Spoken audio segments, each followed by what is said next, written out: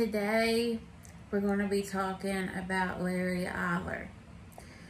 Larry Eyler was just a very sick individual. His first victim is thought to be a 16-year-old. And he would often stab his victims, and he would pull their pants down. He would always normally sexually assault them, and then he would dump their bodies. And there was one that survived and ended up, I guess, just couldn't handle testifying, so he got away.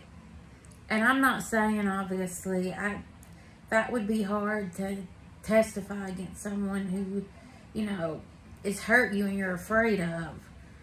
But he didn't testify, so he got away with it, and he would go back to the same routine. He would find these young men, and there was one that was coming back from a funeral, and he got him, he took him, and just like the others, he stabbed and he sexually assaulted and he killed him.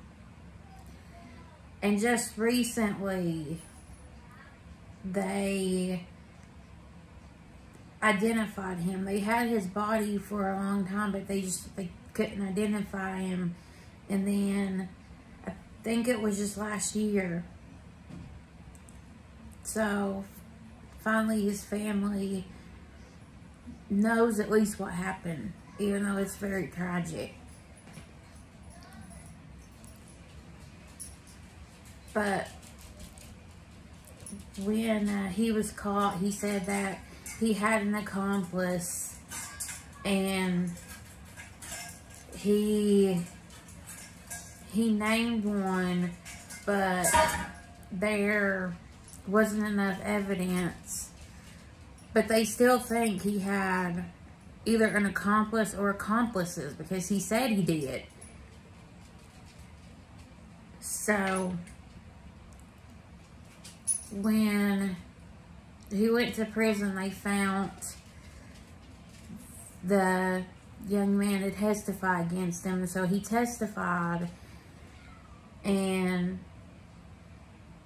the ones that, you know, there's still probably a lot that's unidentified, or they don't know. There could be more that he's killed. I mean, like with all these serial killers, you never really know,